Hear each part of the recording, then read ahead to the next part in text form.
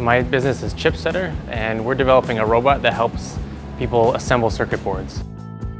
Today's electronics are getting smaller and smaller. When we're developing new technology and we have to make our first prototypes, we have to do those by hand, and it's really slow and easy to make mistakes.